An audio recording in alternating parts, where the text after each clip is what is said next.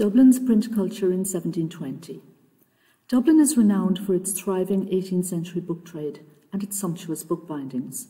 In the first 2 decades of the century, the seeds of this vibrant trade were planted. Printing in Ireland was slow to commence, the first title printed in 1551, and it remained in the shadow of London for about a century and a half. The establishment of the Guild of St. Luke the Evangelist, the Guild of Cutlers, Paper Stainers and Stationers in 1670, shows the low level of importance of printers, booksellers and stationers at the period, as they shared a guild with other occupations. Legal protection for literary property was introduced into England in 1709 with the British Copyright Act. The Act was not considered by the Irish Parliament and was not adopted as law. Irish printers, who were small-scale and undercapitalised at this time, could legally print any works first printed in England, Scotland or Wales without having to pay for copy or to pay royalties. This became a problem when the Irish book trade began to develop, and Irish printers began to make inroads into British booksellers' profits by supplying the important Irish market. As the century progressed, Irish printers became more active in reprinting and creating a home market for their publications, and they were classed by their London counterparts as pirates. The reprint trade was enormously profitable, and the Dublin book trade flourished by reprinting bestsellers as soon as they appeared in London. Dublin booksellers also undercut the market by producing books in smaller format, thus reducing the price for the consumer. This anomaly in the law lasted until 1800 and the Act of Union, which extended the Copyright Act to Ireland. By 1720, the book trade is visibly expanding and laying the foundations for its future prominence. A number of printers are at work in the city. Booksellers and book auctions ensure a steady supply of books. A proliferation of newspaper titles bring foreign news, and bookbinding is already gaining a reputation for its elegant design and fine workmanship. The small city centre south of the Liffey was home to Dublin's printers of the early 18th century. Most businesses clustered around the Custom House at Essex Bridge. The book trade was primarily situated along the west-east axis from Christchurch Lane to the gates of Trinity College. Printing houses and bookshops were to be found in this tight city centre, in Skinner Row, and in the streets, alleys and courts off Dame Street throughout the century. Some outliers could be found as far west as Meath Street. By the end of the 18th and into the 19th century, the book trade expanded southwards to a more prominent location in Grafton Street, and north across the Liffey to Capel Street and Abbey Street, and later again into Sackville Street. Catholic booksellers were concentrated in the High Street, Bridge Street area from the early years of the century. They specialised in the supply and distribution of chapbooks, songbooks, school books and prayer books to the Irish country towns, and to pedlars and hawkers who tramped the countryside, bringing their cheap books and trinkets to remote regions, and to fairs and markets. The Quaker booksellers also settled in this area, especially at Meath Street, and they too specialised in school books and chapbooks for the country trade.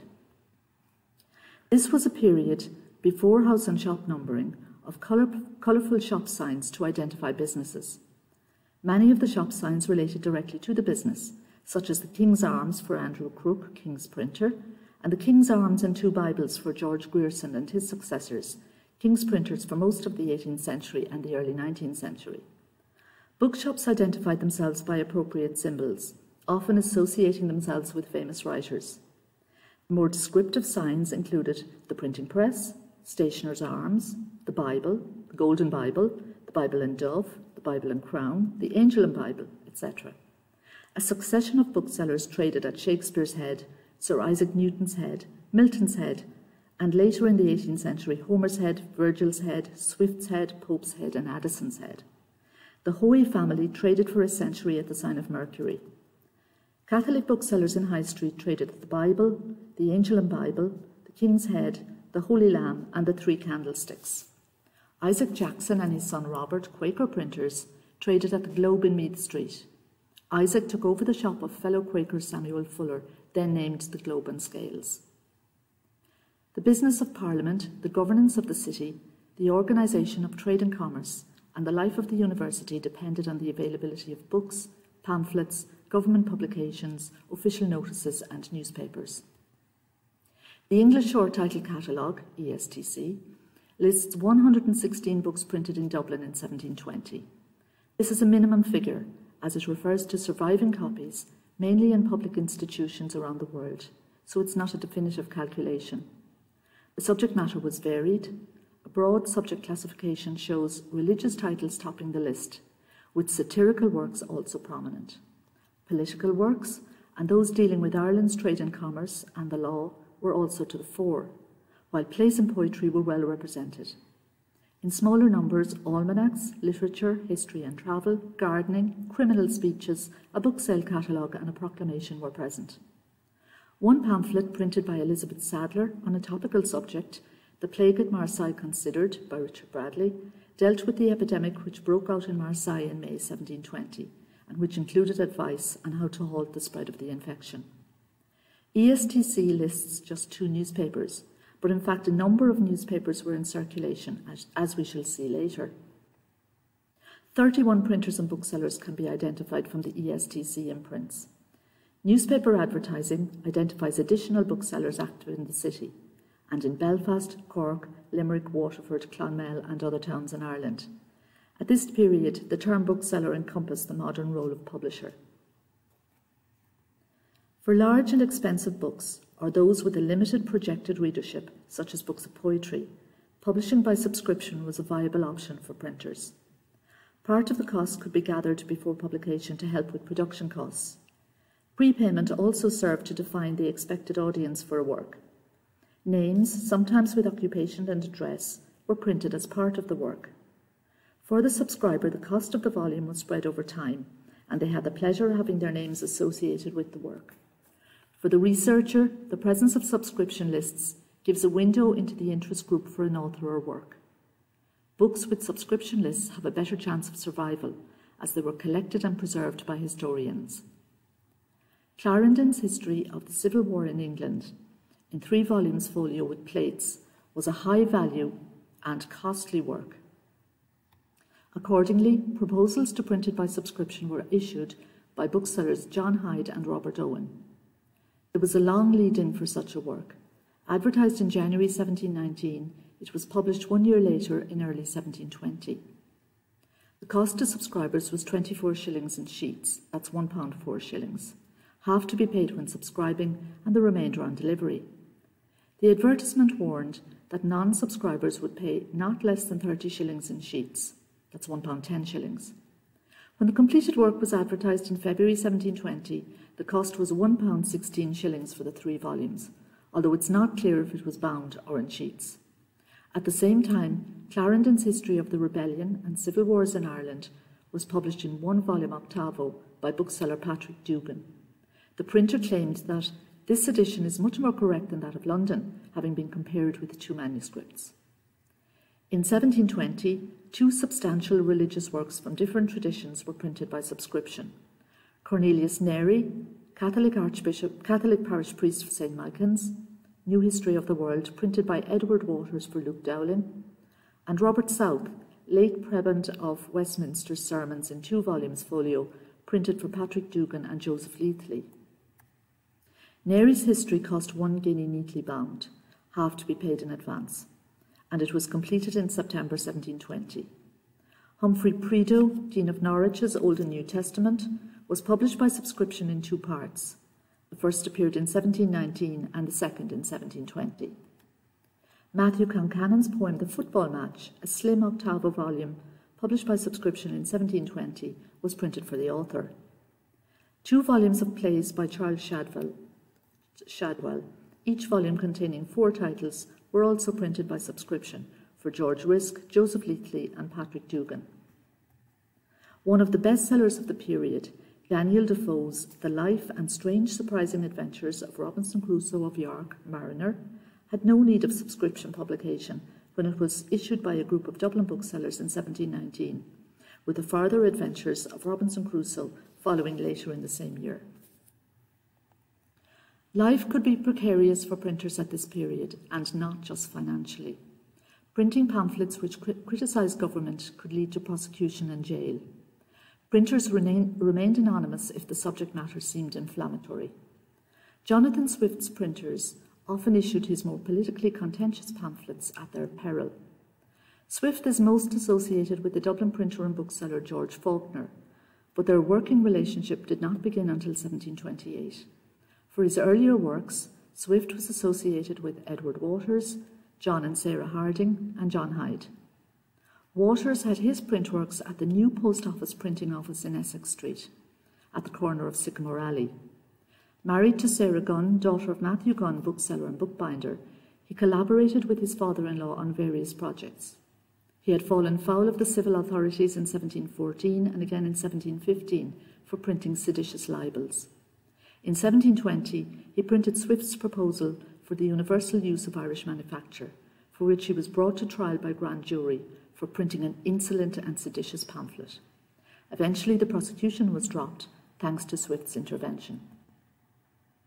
John Harding was printer of the Dublin Impartial newsletter and Flying Post or Postboy newspapers, with his first address, from 1718 to 1720, given as the new post office printing office. That's Edward Waters' address. In April 1720, he moved to the middle of Dirty Lane. By June 1721, the printing office was at Molesworth Court, Fishamble Street. In 1720, he printed a prologue for the Theatre Royal by Thomas Sheridan, with an epilogue by Swift. The following year, he was engaged by Swift to print protests against the proposed Bank of Ireland, and in December 1721, he was ordered into custody for a libel on the House of Commons. He spent time in hiding and in prison from 1722 to early 1724 when he was released. His wife Sarah ran the business in his absence, and she printed Swift's Present Miserable State of Ireland in 1721. John printed Swift's first 5 Drapier's letters after his release. Published anonymously, a proclamation offered £300 for identification of the author. John Harding was prosecuted as the printer and once again taken into custody. He died in April 1725. Sarah took over the business and continued to publish Swift's pamphlets. She is best known as printer of A Modest Proposal in 1729. John Hyde's business was on a much firmer footing than the Hardings, with his premises on Dame Street. He was active in the Guild, with the position on the council from 1708, elected warden in 1710 and master in 1718. He printed Swift's Conduct of the Allies in 1711. In 1715, he was indicted for his involvement with the publication of Advice to the Freeholders, printed by Edward Waters. In 1726, he published the first Dublin edition of Travels into Several Remote Nations by Lemuel Gulliver, where under Swift's supervision he corrected several errors in the London edition. The number of books printed in Dublin and the variety of their subject matter at this period was limited. However, importation of stock from London and the continent and auctions of second-hand books and libraries of collectors expanded the range of titles available. Book auctions and sale by catalogue took place in Dublin from at least the 1690s. The book auctions brought to Dublin by London bookseller John Dunton are vividly described in his Dublin Scuffle, published in 1699. Dunton's pen pictures of Dublin's booksellers of the period give an extraordinary window into the book trade in the city and the personalities of its members. British booksellers sold their books in Ireland from the early days of printing. By the 18th century, Ireland was their second largest export market for books after North America. Importation from the continent was evident from the late 17th century, but this traffic was small and often geared towards individual readers. From 1725, cousins John Smith and William Bruce set up contacts with the Netherlands, and William Smith moved from Dublin to become their agent in Amsterdam. They began to import a wide range of books in Latin and French. In 1726, they issued a catalogue of books newly arrived from England, Holland and France. John Smith continued to import continental editions until 1758, when he retired from business. Towards the end of 1718, the Catholic bookseller James Malone retired from business at the Holy Lamb on High Street, and his choice collection of books, Divinity, Law, History and Physic, was put up for auction in January 1719. Luke Dowling, Catholic bookseller next door to the Woolpack in High Street and formerly Malone's apprentice, bought up what remained unsold of Malone's choice collection, which he offered for sale by auction in August 1719. Dowling took over Malone's stock of chapbooks, prayer books and school books, which he offered for sale wholesale and retail. It's evident that Malone's book stock was made up of separate sections: the choice collection of more expensive works aimed at scholarly readers, and his stock destined for chapmen and the country market.